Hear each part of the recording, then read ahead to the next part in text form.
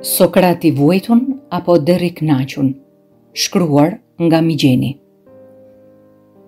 Një alternativ me dy fytyra, siç janë gjitha alternativat. Tu u kru mazveshi rriniri përpara alternativës.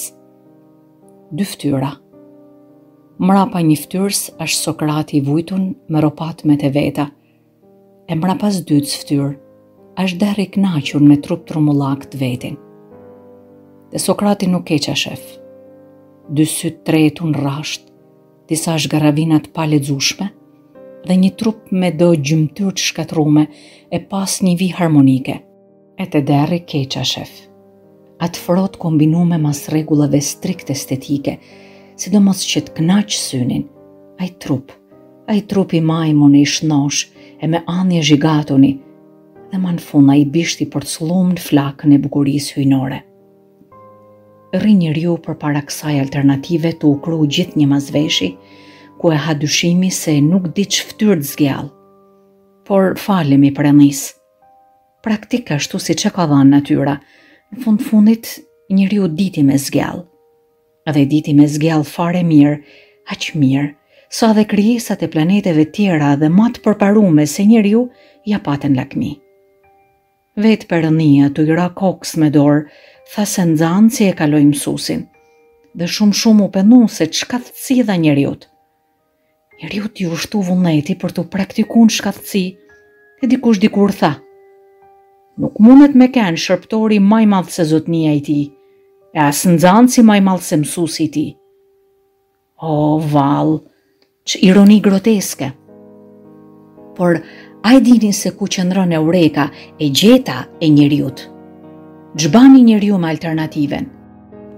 Fort e qerra ta dul njeriu. Sokrati kurse si nuk ju pëlqente, por as derr nuk mund t'u bante që ta merrte fytyrën e tij. Derr. Vërtet se është i lakmueshëm derri, por sado kudo do të ruhet dinjiteti njerëzor përpara botës, edhe pse mikroskopike në pikpamje të tolerancë morale. Atëherë në këtë pezullim të njeriut, u zgju në të ajo gja që nuk është prej kësaj bote.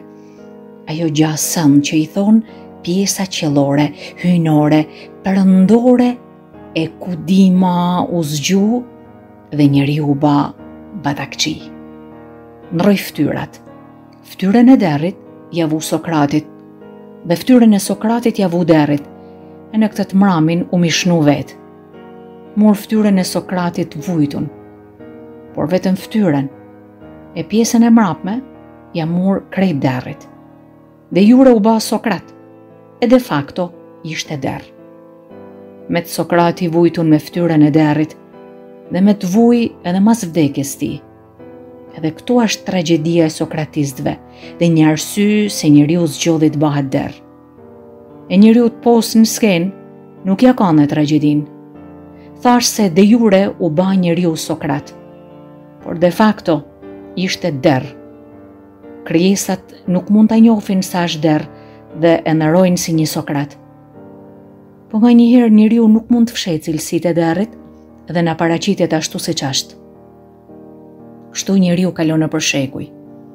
Në vend që të naltësohet në sferat kulluta e të shklas prej hyllit në hyll me hapa përparimi, njeriu po shnohet e bëhet derr. Dhe Sokratin e dëbon të fym t'u ia vu maskën e derrit.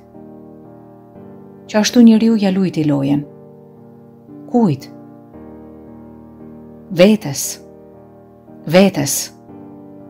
Vërtet morali prej mërgimit.